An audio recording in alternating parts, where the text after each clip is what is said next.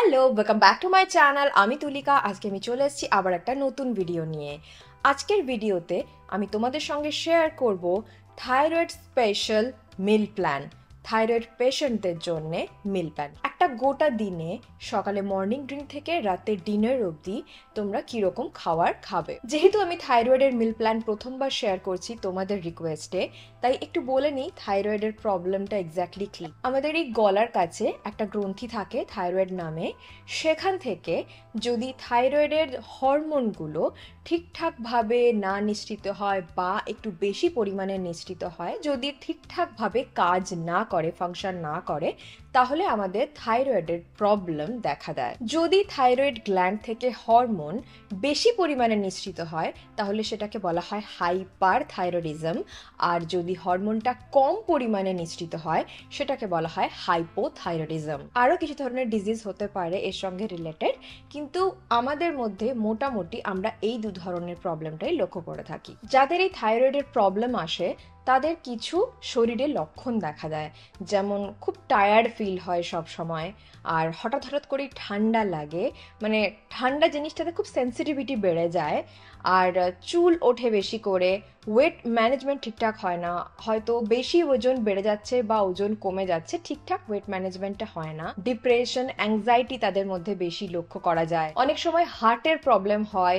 চোখের প্রবলেম হয়, স্কিনের প্রবলেম হতে পারে, মেনস্ট্রুয়াল সাইকেলটাও ঠিকঠাক হয় না, যা খাবে ঠিকঠাক করে হয়তো হজম হবে না, এছাড়াও অনেক ধরনের লক্ষণ দেখা দিতে পারে। এবারে আসছি মিল প্ল্যানে। যেহেতু আমি থাইরয়েড স্পেশাল মিল প্ল্যান আজকে বানিয়েছি, যদি তোমরা হাইপার থাইরয়েডিজমের পেশেন্ট হও বা হাইপোথাইরয়েডিজমের পেশেন্ট হও, তাহলে তোমরা কি করে বুঝবে যে এই মিল প্ল্যানটা তোমরা ফলো করতে পারবে কি না। হাইপার থাইরয়েডিজম আর হাইপোথাইরয়েডিজমের মিল প্ল্যানের মধ্যে মেনলি একটাই পার্থক্য লক্ষ্য করা যায়, সেটা হচ্ছে আয়োডিন ইনটেক।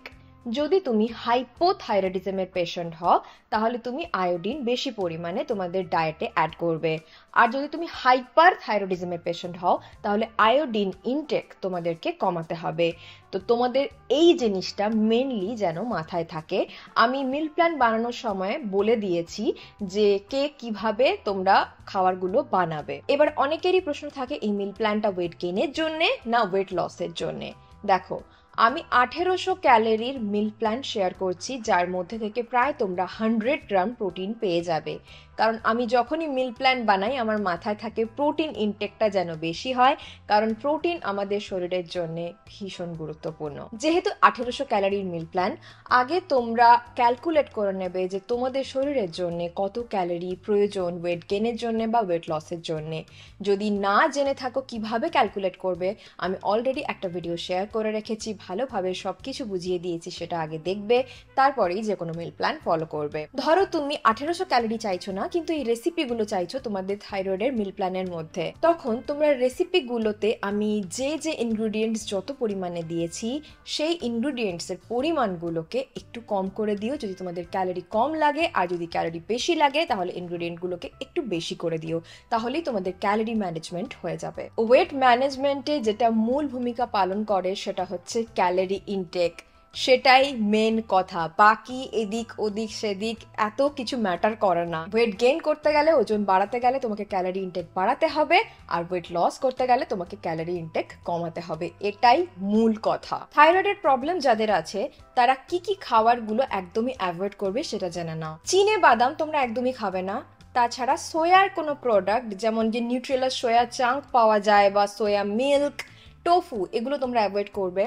ক্রুসিফেরাস ভেজিটেবলস, যার মধ্যে ধরো ব্রোকলি বা ফুলকপি, বাঁধাকপি, এই টাইপের সবজিগুলো অ্যাভয়েড করাই ভালো, আর যদি খাও তো খুব ভালো করে রান্না করে তারপরেই খেও। এছাড়া অ্যালকোহল তো একদমই চলবে না, তাছাড়া কোনো সুগারি যে ড্রিঙ্ক মার্কেটে অ্যাভেলেবল সেগুলো খাবে না, জাঙ্ক ফুড, ফাস্ট ফুড এগুলো খাবে না, প্রসেসড যে খাবারগুলো সেগুলো খাবে না, আর ক্যাফিনটা একটু অ্যাভয়েড করবে। যেহেতু আমি তোমাদের সঙ্গে আজকে মিল প্ল্যান শেয়ার করছি তাই জন্য অলরেডি ভিডিওটা বড় হয়ে যাচ্ছে, তাই জন্য খুব বেশি থাইরয়েডের প্রবলেম, সিমটম বা থাইরয়েড নিয়ে অন্যান্য বিষয় আজকে আলোচনা করতে পারছি না। যদি তোমরা চাও যে থাইরয়েডের প্রবলেম নিয়ে একটা আলাদা ভিডিও আমি বানাই তাহলে অবশ্যই কিন্তু কমেন্ট বক্সে আমাকে জানাবে। আরেকটা খুব ইম্পর্টেন্ট কথা মাথায় রাখবে, আমি ডাক্তার নই, তাই জন্য আমি যখনই কোনো মিল প্ল্যান তোমাদের কাছে নিয়ে আসছি তোমাদের যদি সেই প্রবলেমটা থেকে থাকে, ওই মিল প্ল্যানটা তোমরা ফলো করো, তাহলে অবশ্যই মিল প্ল্যানটা বা স্পেশাল কোনো ডায়েট ফলো করার আগে নিজের ডাক্তারের সাথে কনসাল্ট করে নেবে। এটা কিন্তু একদম জরুরি। ইন্টারনেটে অ্যাভেলেবল যে কোনো ডায়েট বা মিল প্ল্যান বা অন্য কারোর কাছ থেকে শোনা কোনো মিল প্ল্যান ডায়েট তুমি হট করে ফলো করবে না। আগেই সেই মিল প্ল্যানটার সম্পর্কে তোমার ডাক্তারের সাথে কনসাল্ট করো, দেন তুমি সেটা ফলো করতে পারো। কারণ আমাদের প্রত্যেকের শরীর আলাদা, আর যদি স্পেশালি এরকম কোনো ডিজিজ তোমাদের থেকে থাকে, অবশ্যই তোমরা ডাক্তারের সাথে আগে কথা বলে নেবে। তাহলে চলো আজকে দেখে নেওয়া যাক থাইরয়েড স্পেশাল মিল প্ল্যান।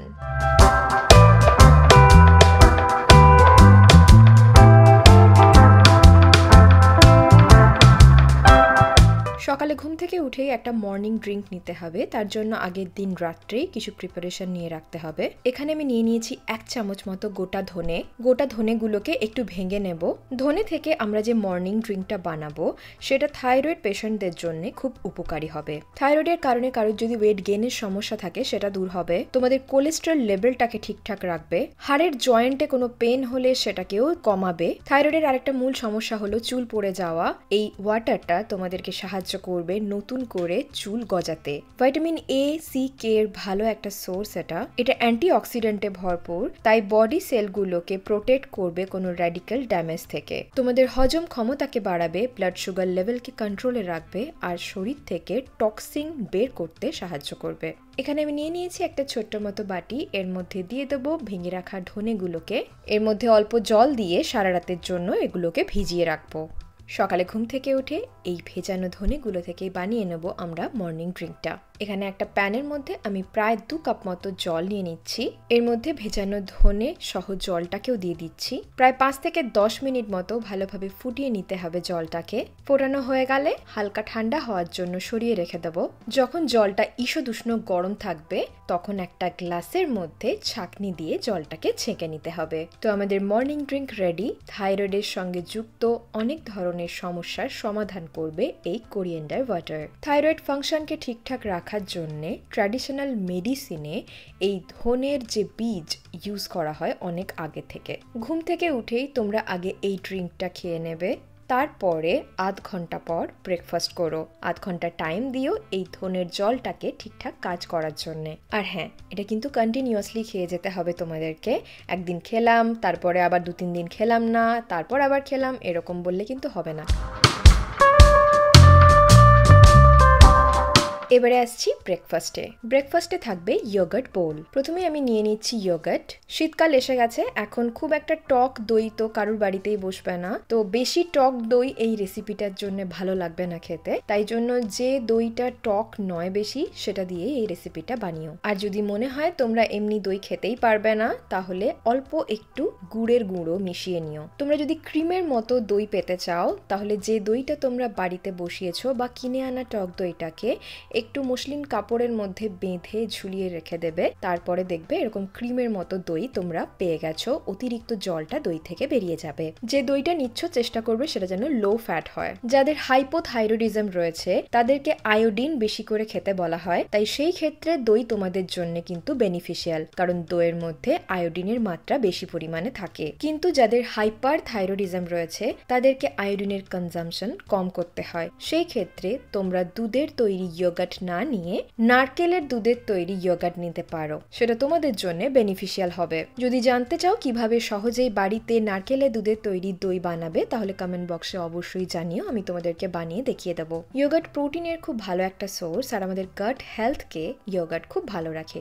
তার মানে আমাদের গোটা ডাইজেস্টিভ সিস্টেমে যে হেলদি ব্যাকটেরিয়া রয়েছে সেগুলো ইয়োগার্ট পেলে খুব খুশি হয়ে যায়, আর আমাদের গোটা ডাইজেস্টিভ সিস্টেমটা খুব ভালো থাকে। দইয়ের ওপরে দিয়ে দিচ্ছি কিছুটা ছাড়িয়ে রাখা বেদানা। আমি এভাবে কয়েকটা বেদানা একসঙ্গে ছাড়িয়ে ফ্রিজের মধ্যে স্টোর করে রেখে দিই। ব্যস্ত সকালে ব্রেকফাস্ট বানানোর জন্য আর সেরকম এফোর্ট দিতে হয় না। বেদানার মধ্যে অ্যান্টি ইনফ্ল্যামেটরি আর অ্যান্টি অক্সিডেটিভ প্রপার্টিজ রয়েছে, যেটা থাইরয়েড পেশেন্টদের জন্য বেনিফিশিয়াল হয়। এবারে আমি এর মধ্যে অ্যাড করে দেবো কয়েক টুকরো কলা। আমি এভাবে স্লাইস করে রেখেছিলাম কলাটাকে, যাতে অ্যাড করলে দেখতে ভালো লাগে আর খেতেও সুবিধে হয়। কলার মধ্যে থাকে সেলেনিয়াম, যেটা ক্রুসিয়াল একটা নিউট্রিয়েন্ট, তোমাদের থাইরয়েড হরমোন প্রোডাকশন আর রেগুলেশন রেগুলেশনকে ঠিকঠাক রাখার জন্য। আর এর মধ্যে থাকে পটাশিয়াম, যেটাও তোমাদের থাইরয়েড হেলথকে ম্যানেজ করতে হেল্প করে। যেহেতু আমি এখানে অলরেডি বেদানা অ্যাড করেছি, তাই জন্য কলা পুরো একটা ইউজ করব না, হাফ কলা নিচ্ছি এখানে, কারণ সুগার যে ইনটেকটা সেটাও আমাদেরকে খেয়াল রাখতে হবে, না হলে আবার তোমাদের ব্লাড সুগার লেভেল হাই হয়ে যেতে পারে।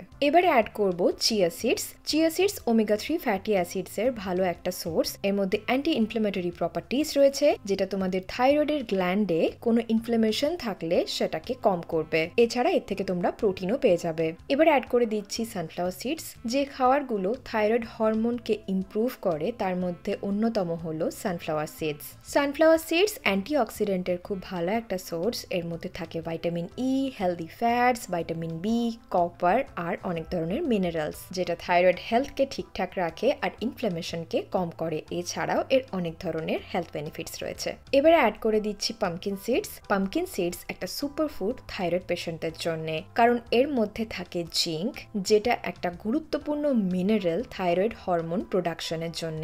দিয়ে দিচ্ছি কিছুটা স্লাইস করে রাখা আমন্ড। এটা নিউট্রিয়েন্টে ভরপুর আর এর থেকে তোমরা প্রোটিন, হেলদি ফ্যাটও পেয়ে যাচ্ছ। তো আমাদের হেলদি নিউট্রিয়েন্টে ভরপুর ব্রেকফাস্ট রেডি, যেটা তোমাদেরকে বানানোর জন্য বিশাল তামঝাম করতে হবে না। সকালে ঘুম থেকে উঠে 5 মিনিটের মধ্যেই তোমরা এই ব্রেকফাস্টটা বানিয়ে নিতে পারবে। যে কোনো মিল প্ল্যানে আমি সবসময় চেষ্টা করি এরকমই ব্রেকফাস্ট রাখার, যেটা বানানোর জন্য তোমাদেরকে কোনো রান্না করার ঝামেলা নিতে হবে না, কারণ আজকালকার ব্যস্ত জীবনে আমি জানি সকালে উঠে কারোরই খুব একটা সময় থাকে না। আর যদি তোমাদেরকে একদম ভোর ভোর বাড়ি থেকে বেরোতে হয়, ব্রেকফাস্ট বাড়িতে করার সময় থাকে না, তাহলে রাত্রেই এটা বানিয়ে টিফিন বক্সের মধ্যে রেখে দিও। সকালে ঘুম থেকে উঠে ফ্রিজ থেকে বার করো টিফিন বক্সটা আর তোমাদের সঙ্গে প্যাক করে নিয়ে চলে যেও। খুব সত্যি কথা, হেলদি ফুড তখনই ভালো লাগে যখন সেটা তাড়াতাড়ি বানিয়ে নেওয়া যায় আর টেস্টিও হয়। আর সেই দিক থেকে এই ব্রেকফাস্ট রেসিপিটা খুব ভালো একটা অপশন।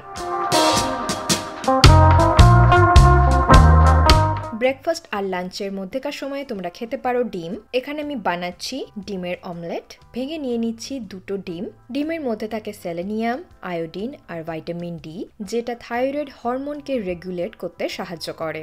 হাইপোথাইরয়েডিজমের পেশেন্টরা 2টো গোটা ডিম নিও, কিন্তু যাদের হাইপার থাইরয়েডিজম রয়েছে তারা শুধু নিও ডিমের সাদা অংশটা। কুসুমটা তোমরা বাদ দিও, কারণ কুসুমে মেনলি আয়োডিনটা থাকে আর আয়োডিন কনজাম্পশন তোমাদেরকে কন্ট্রোল করতে হয়। ডিমের মধ্যে দিয়ে দিচ্ছি কিছুটা নুন। যারা হাইপোথাইরয়েডিজমের পেশেন্ট তারা আয়োডাইজড সল্ট নিও, কিন্তু যারা হাইপার থাইরয়েডিজমের পেশেন্ট তারা sea salt, কোসার salt, Himalayan salt এগুলো নিও। দিয়ে দিচ্ছি কিছুটা কালো মরিচের গুঁড়ো, ভালো করে ফেটিয়ে নেব। এবারে আমি এর মধ্যে দিয়ে দিচ্ছি কিছুটা কুচিয়ে রাখা গ্রিন অনিয়ন, হোয়াইট পার্টটা সহ। তোমরা এর পরিবর্তে পেঁয়াজও নিতে পারো। এখানে আমি একটা প্যানের মধ্যে ব্রাশ করে নিচ্ছি কিছুটা কোকোনাট অয়েল। প্যানটা গরম হয়ে গেলে এর মধ্যে দিয়ে দেবো ফেটিয়ে রাখা ডিম। অমলেটটাকে এভাবেই তোমরা খেতে পারো। আমি একটু ভাঁজ করে ছোট ছোট টুকরো করে নেবো যাতে খেতে সুবিধে হয়। ইভেন তোমরা যদি বাড়ির বাইরে কাজে বেরিয়ে যাও সেক্ষেত্রেও টিফিন বক্সে এভাবে ভরে নিলে খেতে সুবিধে হবে। ডিমের অমলেট রেডি। এবারে নিয়ে নিচ্ছি 2টো ব্রাজিল নাটস। যারা থাইরয়েডের পেশেন্ট অন্য কোনো নাটস তোমরা খাও আর না খাও, এই নাটসটা অবশ্যই প্রতিদিন 2টো করে খাবে, কারণ এর মধ্যে বেশ ভালো পরিমাণে থাকে সেলেনিয়াম। আর আমি আগেই বলেছি থাইরয়েড গ্ল্যান্ডকে ঠিকঠাক কাজ করার জন্য সেলেনিয়ামের গুরুত্বপূর্ণ ভূমিকা রয়েছে। এছাড়াও এটা জিঙ্ক, কপার আর ম্যাগনেসিয়ামের খুব ভালো একটা সোর্স। তাহলে আমাদের মিড ডে স্ন্যাক্সও রেডি।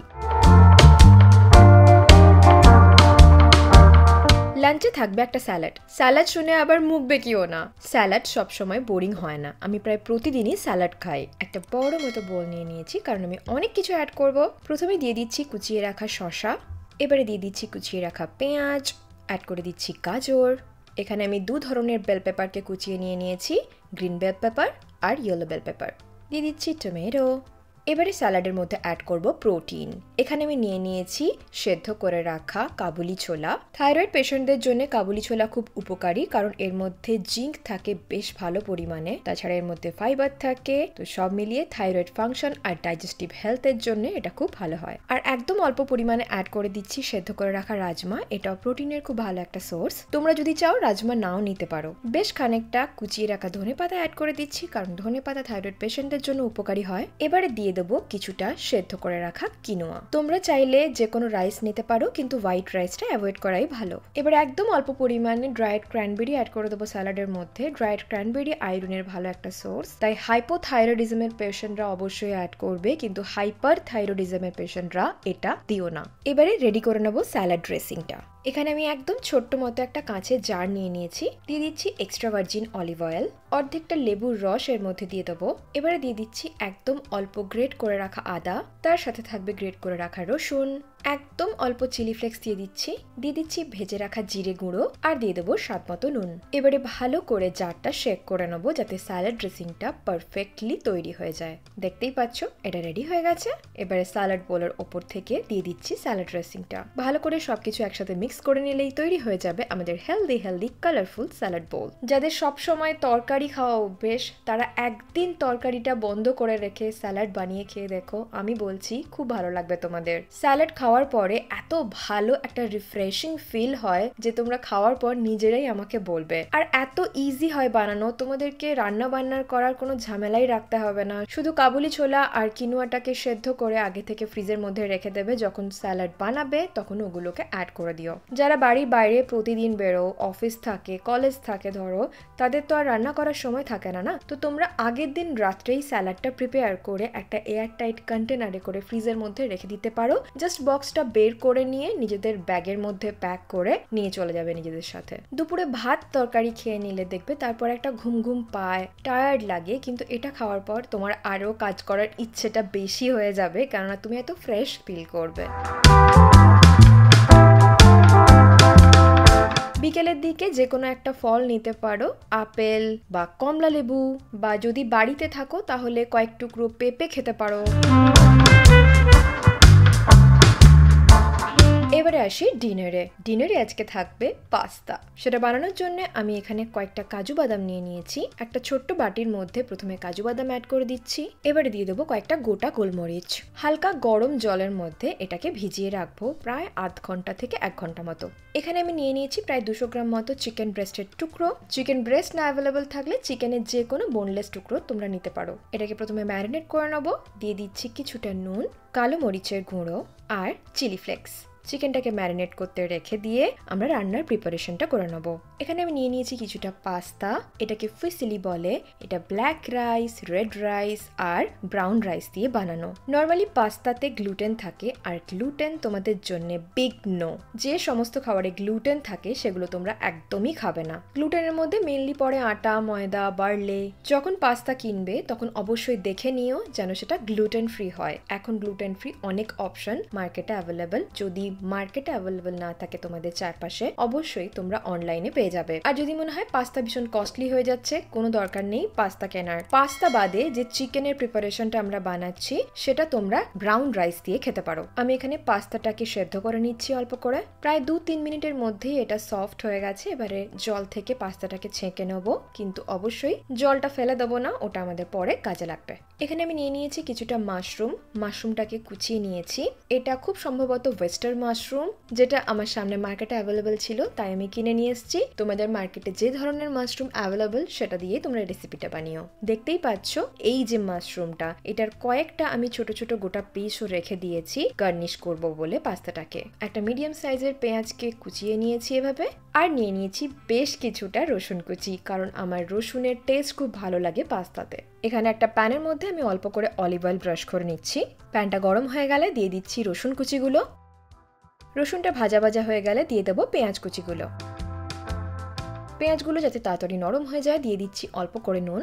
পেঁয়াজ আর রসুনটা ভালো করে ভাজা হয়ে গেছে। এবার এর মধ্যে দিয়ে দিচ্ছি কুচিয়ে রাখা মাশরুমগুলোকে। মাশরুম সেলেনিয়ামের খুব ভালো একটা সোর্স, তাই জন্য যারা থাইরয়েডের পেশেন্ট তারা অবশ্যই মাশরুম নিজেদের ডায়েটে অ্যাড করবে। তাছাড়া এর থেকে তোমরা ভিটামিন ডিও পেয়ে যাবে, আর এর আলাদা অনেক হেলথ বেনিফিটসও রয়েছে। যেহেতু আমরা কম তেলে রান্নাটা করছি, তাই জন্য যখনই মনে হবে যে প্যানটা একটু শুকনো শুকনো হয়ে আসছে, অল্প করে জল অ্যাড করে দেবে। মাশরুমটা ভাজা হয়ে গেছে। এবার একটা প্লেটের মধ্যে এটাকে তুলে নিয়ে ঠান্ডা হতে দেবো। ওই একই প্যানে আরেকটু তেল ব্রাশ করে নিয়ে গোটা গোটা যে মাশরুমগুলো গার্নিশিং এর জন্য রেখেছিলাম সেটাকে ভেজে নিচ্ছি। এটা কমপ্লিটলি অপশনাল, না দিলেও চলবে। এই মাশরুমগুলো ভাজা হয়ে গেছে। এবার এটাকে তুলে রেখে দিচ্ছি। এবারে আরো একটু তেল ব্রাশ করে নিচ্ছি প্যানের মধ্যে। মোট 1 চামচ তেল আমি ইউজ করেছি এই গোটা রেসিপিটা বানানোর বানানোর জন্য। তেলটা গরম হয়ে গেলে ম্যারিনেট করে রাখা চিকেনের পিসগুলোকে অ্যাড করে দিচ্ছি প্যানের মধ্যে। যেহেতু অল্প তেলে আমরা চিকেনটাকে প্রিপেয়ার করছি, তাই জন্য অবশ্যই ঢাকা লাগিয়ে এটাকে ভাজতে দেবে, না হলে পুড়ে যেতে পারে তাড়াতাড়ি। আর মিডিয়াম হিটে চিকেনটাকে প্রিপেয়ার করবে। চিকেনটা যতক্ষণে ভাজা হয়, চলো আমরা পাস্তার সসটা রেডি করে নিই। আমি এখানে মিক্সির ছোট গ্রাইন্ডিং জারটা নিয়ে নিয়েছি, যার মধ্যে স্পেশালি মশলা করা হয়। এর মধ্যে প্রথমেই অ্যাড করে দেবো ভেজে রাখা রসুন, পেঁয়াজ আর মাশরুমটা।